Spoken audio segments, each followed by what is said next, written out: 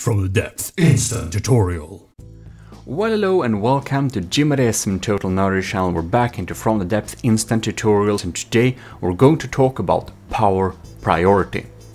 This is the fantastic ship we're making for Captain Scooberox, the commissioned officer in the army of Gmodism, supporting this channel. Very fantastic. And we are going to use this as an example on how to set up power priority.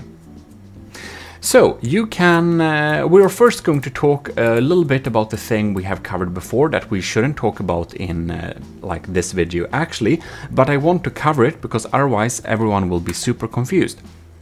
So each engine has a power priority, and this basically means that a certain engine's power will be used before or after the other engines will be used. So basically what you want to do is you want to make sure that you go into your construct, and here you can see we have a decently efficient engine. We're going into this thing and we're going to make sure that the priority of this engine is 1. Fuel engines can be 0, 1 or -1.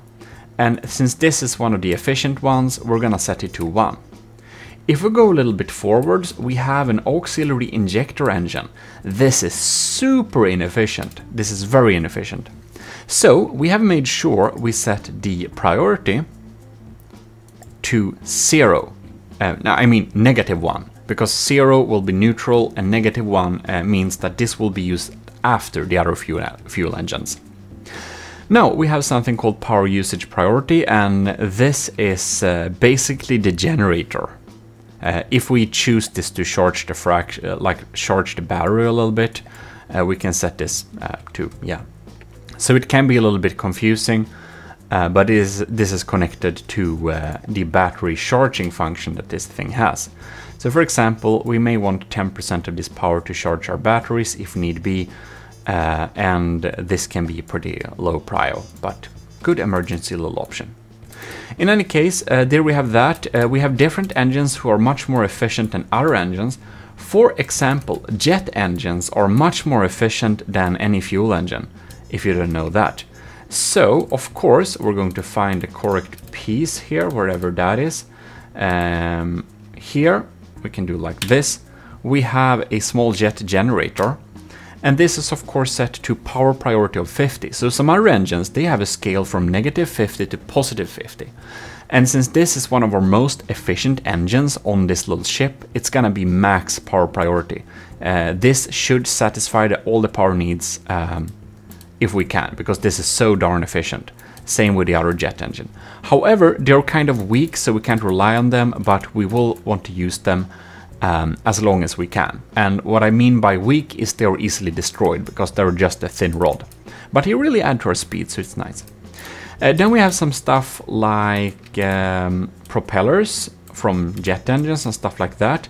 Inside of here somewhere we should have a gearbox, a medium gearbox, and this one also has a power priority. And I set this power priority to -50. And why did I do that? Well, I set it to minimum because I don't want this gearbox to generate power, because that will inhibit the speed that this propeller generates. So it will only generate power if it has to. And one thing you can do so you don't slow down your propellers is to set the maximum power creation to something like, I set this to 800, so it produces power only if we need it. However, since these are auxiliary engines, I'm going to boost this maximum power generation to max.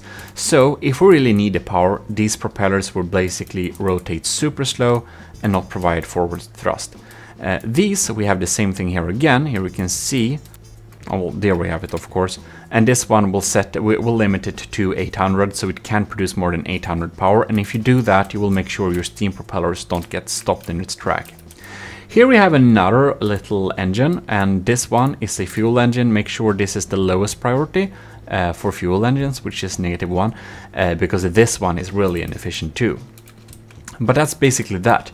If you connect your power generating gearboxes, like steam gearboxes, to actual steam propellers, you may want to limit their power generation, or at least have the power prior really low, because otherwise your ship will go slowly, and you probably don't want that.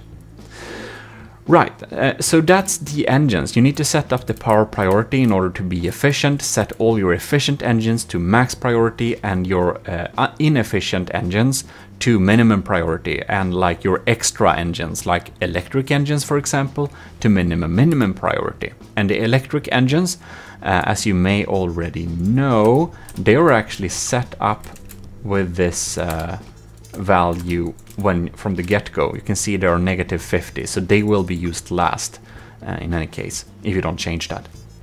So let's move on to what we're actually talking about in this video, which is power priority. You click V, and you go to the V menu, you find power.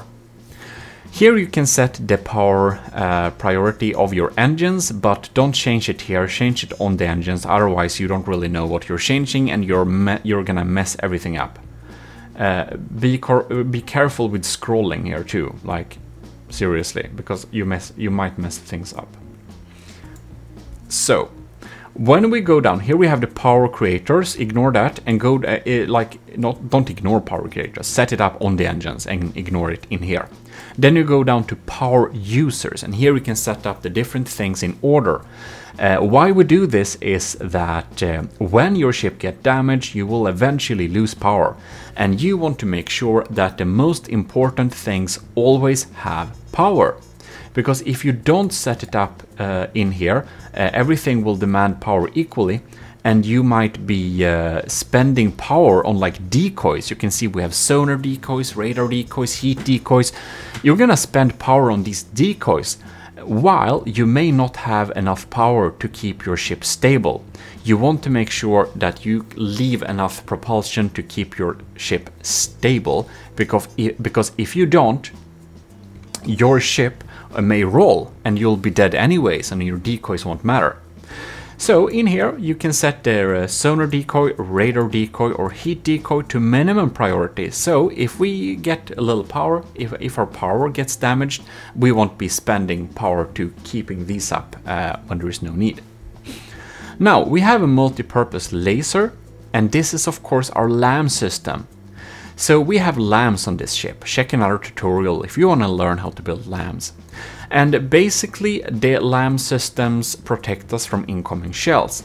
So dependent on your ship, if you have a really stable ship and you really rely on LAMs to not die, you might want to set your LAMs to maximum or your lasers to maximum priority, because if you don't, you may just die. But if you have a really unstable ship that might, roll and sink and stuff like that, if your propellers don't get any power, well, then you should probably prioritize your propellers.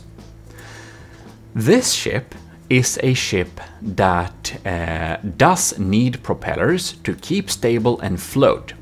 So for my ship, I'm going to set this ship to have maximum priorities for the propellers, because if all the propellers go down, we'll be really sad basically.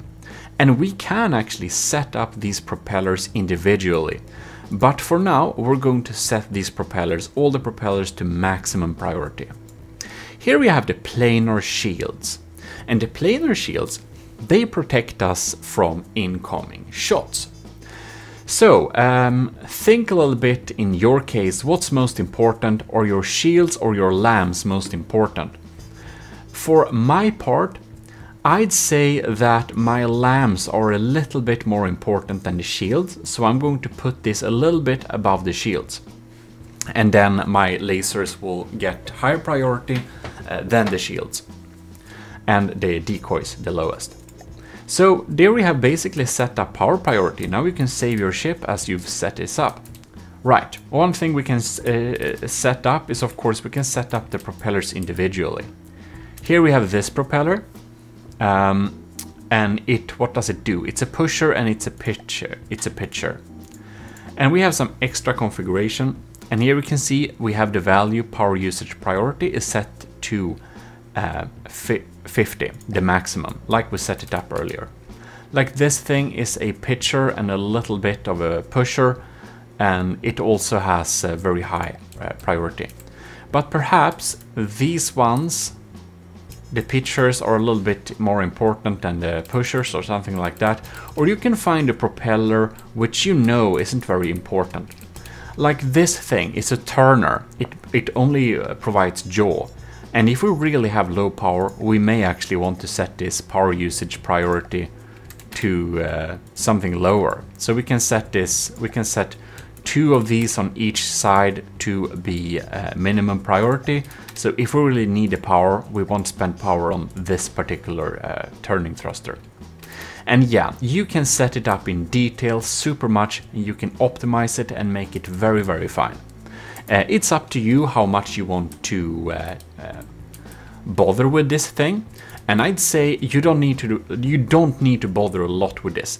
Just set your efficient engines to produce power like in higher priority, and in your inefficient engines to produce power with lower priority, and make sure that your most important system does get power before all the other systems, and that your least important systems gets cut off from power as fast as possible if you need it. Thanks a lot to all decommissioned officers in the army of Gmodism for supporting the channel, and if you want to become a supporter like Captain Scooberox, please check out my Patreon. It really helps me a lot to make new videos for you. So see you next time. This is your host Gmodism, and thanks for watching and liking the video. Blink blink. Bye bye.